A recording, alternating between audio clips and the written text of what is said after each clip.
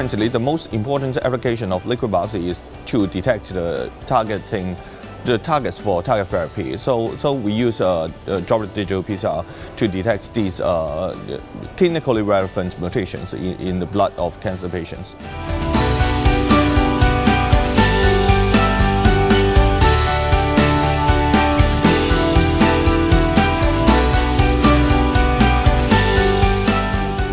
Judging from the questions asked by the audience, I think people are having much better understanding of the technology and what are the clinical use applications of this new technology.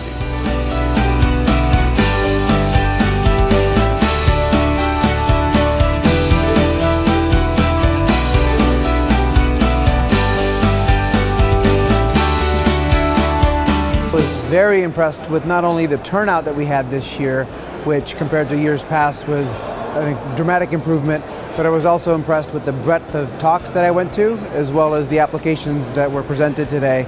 And what I was most impressed with was the dramatic increase in the amount of users that are using the technology in the clinical setting, both within and outside of oncology.